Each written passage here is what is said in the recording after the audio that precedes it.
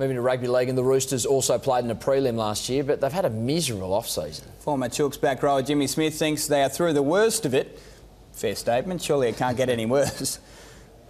It's almost they're the young halves by default, because they're the two that are left. James Maloney, of course, has gone to the Sharks, and we know all about Mitchell Pearce. And I think probably the biggest thing for the Roosters is going into this season without Boyd Cordner and Jared Warrior-Hargreaves. I think they're going to be significant losses. Roger Tuivasa-Sheck and Michael Jennings aren't going to be there from last year. So there's a fair bit of pressure on these guys, but I still think they're going to make the semi-finals. They're just too a well-run club, a well-coached club with good resources at their disposal, with a lot of good players. So they'll be a top 8 side. Might be down the bottom of the top 8, but they'll be top 8.